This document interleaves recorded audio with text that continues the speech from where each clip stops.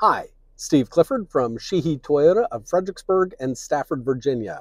This is going to be the last in my series of some of the four-wheel drive features on the new Land Cruiser. And this one is going to be on multi-terrain select, which means it also applies to things like the TRD off-road Tacomas and Tundras and Forerunners. So this one's going to apply to quite a few different things. So what this one is this button here, MTS, or multi-terrain select. Now, multi-terrain select means that you're going to select what type of terrain you are on, and that is going to change how the traction control system operates and how much wheel spin it allows in certain situations.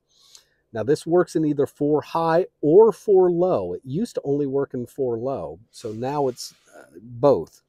So if we hit MTS, over here, it's going to show that we are in the auto mode. It will decide what it thinks is the best idea, but I'm going to turn this little mode select dial, and that's going to change us to dirt, sand, mud, or deep snow. Now, you may ask, if this is just making some decisions about it, and this is a full-time four-wheel drive, why wouldn't you put it into multi-terrain select and just leave it in the auto mode all the time? Well, I figured that out. Because when you have multi-terrain select off and you're driving, you get this feature that shows up. This is the panoramic view camera. Shows a view around the car and to the front. If you engage multi-terrain select, it changes this to your off-road mode. This shows you your projected path of your tires, and it shows a close-up of both sides of the vehicle, your front tires and where they are going. That's a real off-roading feature. That's not something you would need in a parking lot. So this mode turns on when you're in multi-terrain select. So that is why you would take it out of, not leave it in MTS all the time.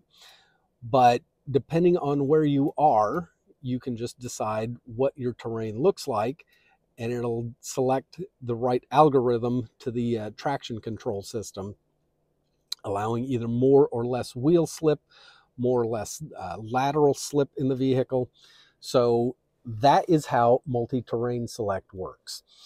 I'm Steve Clifford, and you can find several videos similar to this in my playlists if you go to my channel. If you go to the playlists and look up four-wheel drive section, it'll have this video plus several others explaining all of the other off-roading features of the new Land Cruiser.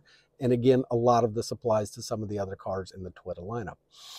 I'm Steve Clifford. Thank you for watching.